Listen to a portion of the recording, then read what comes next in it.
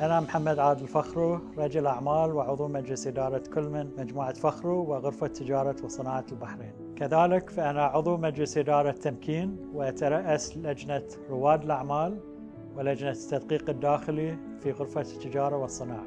أهم أهدافي هو دعم رواد الأعمال، وأسعى من خلال ترشحي إلى أن أكون صوت الشباب وأن أقوم بمساعدتهم على النجاح في أعمالهم وفي تحقيق أحلامهم.